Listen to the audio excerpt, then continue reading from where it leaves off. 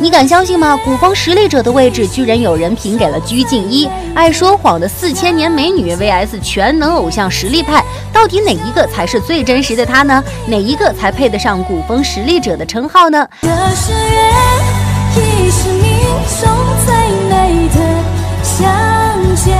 你可以怀疑鞠婧祎说过的话，但绝对不可以怀疑她的唱功。你可以讨厌她的做作，但绝不能否定她一路走来的努力。这首《叹云兮》是鞠婧祎为自己主演的电视剧《云溪传》所献唱的片尾曲，但很多人不知道的是，其中的推广曲《落花成泥》也是她唱的。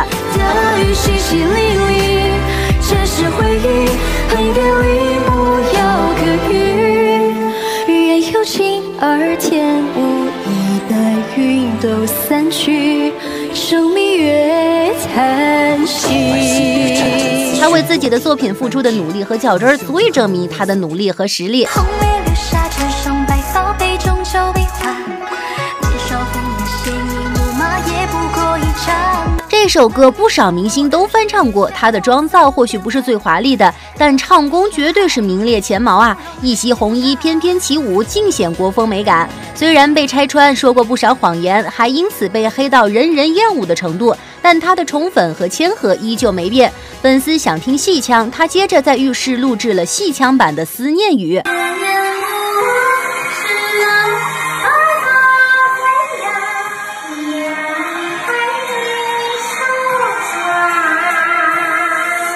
说到谦和，只要稍微了解一下江云生事件，就足以看出他的职业素养有多好。人当然不可能随时保持完美了，4000年美女当然也有失误的时候，可能她说话着实不着调，演技妆容也有一些千篇一律，但她对音乐的态度一直端正，每一次的舞台表演也让人挑不出错。说她是古风实力者，我可能真的忍不住会认可呢。好啦，这期节目就到这里啦，记得点赞、评论、关注3连，我们下期再见啦。